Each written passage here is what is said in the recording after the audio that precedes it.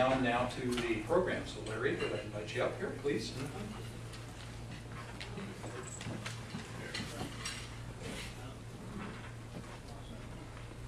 Thank you, Greg. Okay, probably everybody here knows where the old brewery is, the Old Brewhouse. So we're going to talk to Rob Kirkwood is going to tell us a little bit about what's going on there, some of the ideas that they have for use for that. He moved here to attend St. Martin's, actually, and he graduated here from the engineering school in 1988. Then he worked for the State Parks Department for 26 years after that. And he is promoting the idea of having a county-wide special purpose district to rehabilitate the old brewhouse. He wants to use the brewhouse for public use, like museum, community work, not work, but gathering place for meetings, for those people or groups that would like to use it for that. And like I say, art galleries, so forth. Anyhow, I was interested because, you know, we do the duck dash down here, and I thought, this has been going on for a long time. Let's find out what they're trying to do here. So I asked Rob if he'd come and give us a little update on what's going on at the old brew house. So let's welcome Rob Kirkwood.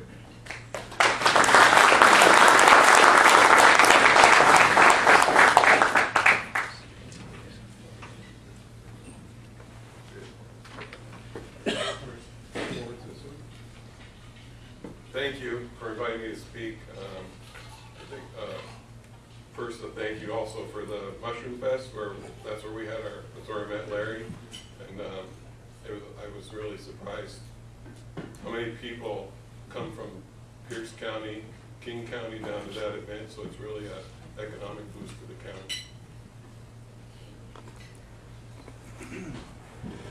So the Old Brewhouse Foundation was originally the Friends of the Old Brewhouse. In 2005 we formed that to compete with the PFD facility when the Recreational Athletic Center was built. We asked Tumwater to compete and promote the idea of using the old brew house, getting hold of the old brew house, and at that time they did an engineering study. And of course, the money went on to the Children's Hands-On Museum and the Regional Athletic Center. So we are a 501c3 organization, and we're organized to provide leadership to bring together a broad range of stakeholders and facilitate their development of a plan for acquisition, restoration, and public utilization of the old brew house.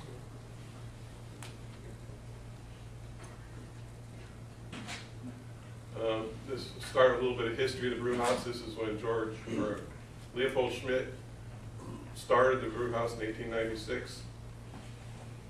Based on the water, he moved out here from Montana to do that.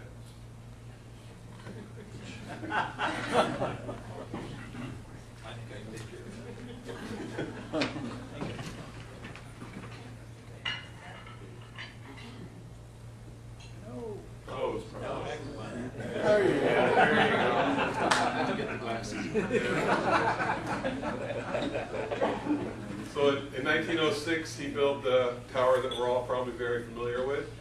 And in 1915, it was closed down because of Prohibition. And when the family started up the brewery again in the 30s, they built it up on top of the hill because this site was not suitable for their vision of what was going to happen. And this is the defining characteristics of the old brew house. Of course, it's got the Italianate architecture. It was built with Tenino sandstone, Chehalis brick. Built for one thing, gravity-fed brewing, and that is cool for gravity-fed brewing, but for just about any other activity, it's very hard to deal with because it's got all these relatively small floor plates. And when you start talking about ADA access and all those type of things, the brew house turns into a real challenge as far as redeveloping it for modern use.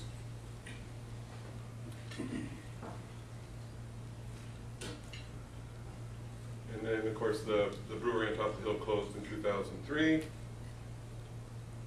And I don't know if this is my new gadget here. This is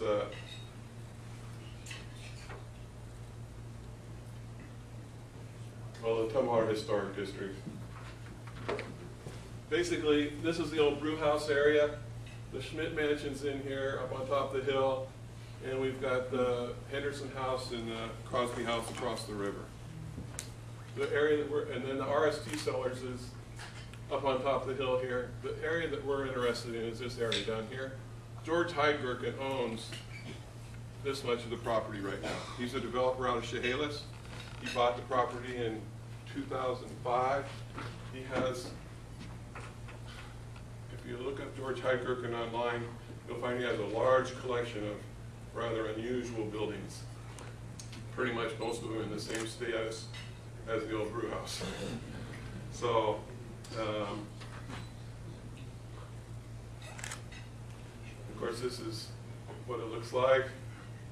This is some of the interior, and actually, this is the part that we're all most familiar with, and this is the part that I say is such a challenge to develop. And some of the interior shot on the first floor, and you can see it's got a nice tile floor, tile on the walls. The first floor is a lot nicer than the rest of the building. I mean, it turns into a very utilitarian structure up above the first floor. The part that, I gotta get this. So if you can see this from the, this is the part they're familiar with. This is the part of the building that we're really interested in, because it's, there's 100,000 square feet down there. The tower itself is about 10,000 square feet. And this is the interior of that space. It's about 21,000 square feet. It's 300 feet long and 70 feet wide. And this is the area that we like to turn into a community gathering space for family reunions, dinners like our lunches, dinners, you know, large meeting space. Thurston County has sort of a shortage of large meeting spaces. This is the space under that, the basement. This is, of course, the same size. It's about, but it's got all these posts in it, but again, art galleries and other uses could be used down there. This is a site plan that an architect provided a while ago. It shows, this is the large space that we just had up. This is the tower. This is more warehouse space down there. Their proposal, and part of George Heidgerken's proposal, is to add additional square footage of building down there.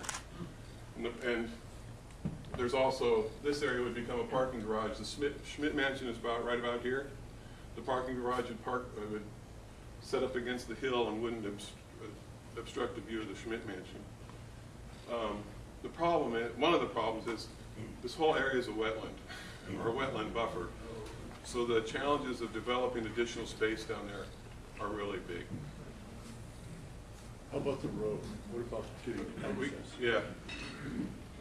The road right now would be off Custer Way, and of course it's a single lane road right now, and that's another one of the challenges. We've got a list of challenges about this long on one of the next slides.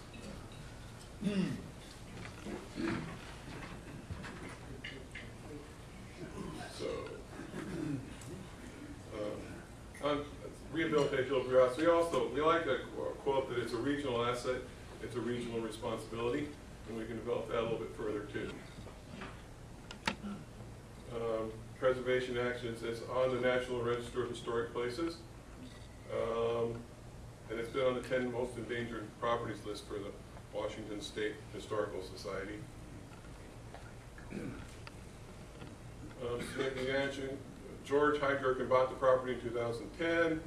The covenant prohibiting the production of alcohol was removed. The city of Tumwater, the Port of Olympia, Washington State University, South Sound Community College, and some other, all went together and did this craft brewing and distillery center study.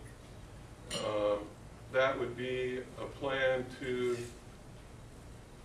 turn the area into a facility for beer and distilling, sort of like what Walla Walla is for wine. So this study came up, it would create about 600 jobs and be training for distillers and brewers, have micro incubators for small breweries. That study's online if people want to look it up.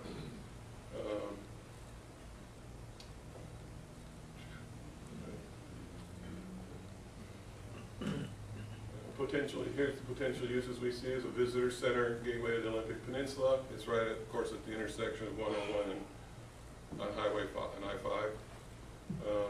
We'd like to see a regional museum. Thurston County doesn't have a regional museum. We'd add industry and art, like things like railroads, our logging, fishing, the other activities that went on in our area. Conventions, a whole list of things that could happen, especially in that big, large space. So, if it's such a great deal, how come private industry hasn't taken over?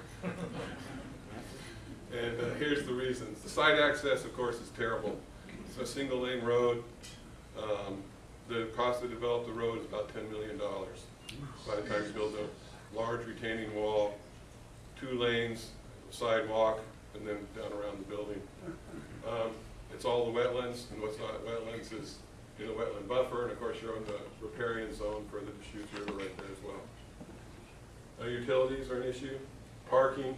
Once you get down to the bottom of the hill at this impossible road, there's no place to park. So there's got to be a parking garage built. The whole place will have to be seismically retrofitted, of course. And the buildings are in surprisingly good shape for as long as they've been set down there and been ignored. But there are some issues that will have to be rebuilt. And of course, they were all built as warehouses, so they'll have to be upgraded for commercial use. So it's what we've asked, we think George has had it long enough, and of course, we've been working on this for 10 years. We'd really like to see the public involved with the project. We went to the county and asked them to form a special purpose district, and these are the reasons why. And the brew house is iconic to the entire county. We go to like things like the Mushroom Fest, and people always ask, what are you going to do about the Old Brewhouse? And our response is, what are we going to do about the Old Brewhouse? Because it's going to take all of us under this concept. There is a demand for large eating spaces. The Cowlitz Trail is kind of interesting in that, is how Native Americans have been walking from the Cowlitz River up to Cowlitz Trail a long time before the Europeans ever showed up. So that's an ongoing transportation route through there.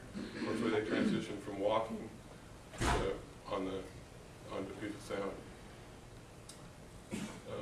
Build a sense of community pride, and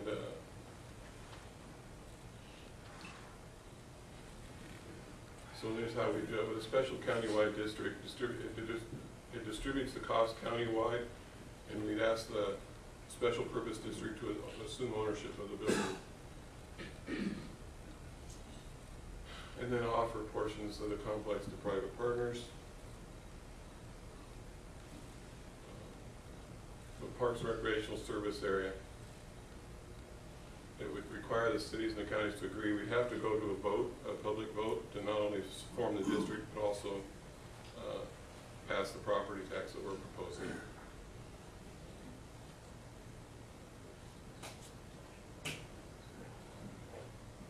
And it's about an $80 million project, if you're going to do the whole thing.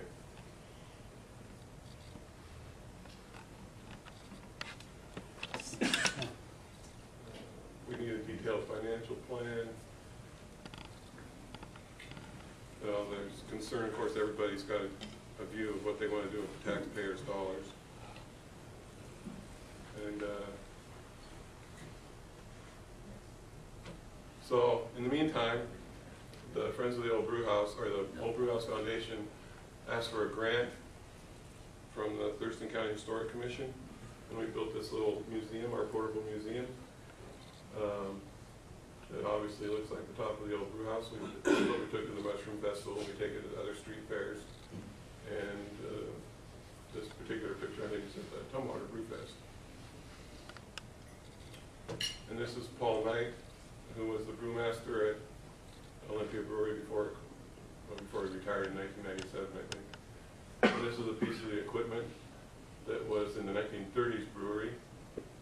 That's a part of our trailer, part of our display, and we've got an additional grant to enhance our displays more along the lines of Thurston County history. So that's about all I've got. Can you take some questions? Sure. Do you have any questions? Yeah. You went over real quickly the concept that Olympia is going to have a municipal park district. How would, if that is approved, how would that affect a countywide park district? Can they do away with it? Because if they approve that this year, that's going to stop any kind of a countywide district. Yeah, I don't know. We're really trying to figure out how that all's going to add up. And actually, Cynthia Stewart is more on the speed on all this municipal special purpose districts than I am. So it sounds like the city of Olympia doesn't care about the brew house. It's like the city of Olympia doesn't care about the brew house. I think there's some provincialism involved in the county.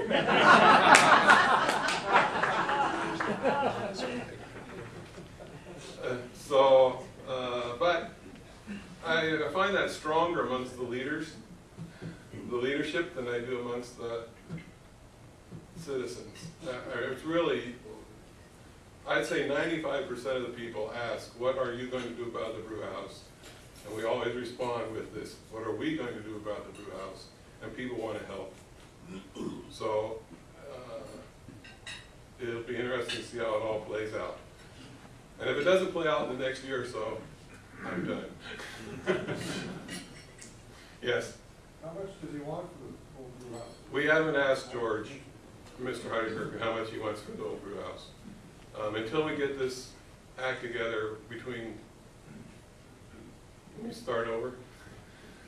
The city of Tumwater has been running lead on this thing, and they've had a pretty tight, what I call a pretty tight grip. And we have been preaching that it's a regional asset, it's a regional responsibility for 10 years. And finally, about 3 months ago, we finally went to the Tumwater City Council and said, you guys need to let go. We need this, we want to go to the county, we want to ask them to form a special purpose district and put this as a regional responsibility. And we've done that. We've had 2 discussions with the county commissioners. That's still an ongoing discussion, how that's all going to work. And did I answer your question? No. Another question on that same thing, any projected costs? It's about $80 million. So if you take $80 million and you spread it, and our proposal is to go to a property tax of about, it would be about $75 per year on a $250,000 house. That generates about $6 million. And we'd use that $6 million to start picking away at the building. We have the attitude too that if the building was built out tomorrow, we'd have about 100,000 square feet of empty space. So there's no reason to go down and do the complete project. We can phase it out over periods of time. Are there any alternatives as far as access goes, and building that $10 million road down there? Yeah, they're all about $10 million. and you know, I like the road down the hill better than, the other alternative is to come across with a bridge. And I think a bridge, by the time you provide what's required for a modern bridge, as far as sidewalks, lanes, parking, you know, it would be a really large impact to that riparian zone in there. I'd rather see it come down the hill. Does that $80 million include the purchase price of the property? And It does. A supposed purchase I price. know it's a guess, but Yeah. We also think we could get grants and donations. And of course, as the county continues to grow over the next 20 years, that $75 per household should go down as the property tax base increases. More questions? Any more questions? Okay, let's give Rob a round of applause.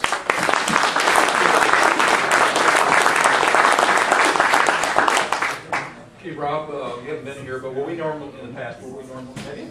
No. Okay, what we normally do for speakers, what we always do, not normally, is we gift a book on behalf of the speaker to the South Sound Reading Foundation, one of the groups we support. So I had the pleasure of picking out a book that I thought would match somewhat here. So I picked one called Einstein, the Class Hamster Saves the Library. Close as I could get. So you're trying to save the brew house, we save the library here. So if you wouldn't mind signing that, we'll gift it to you.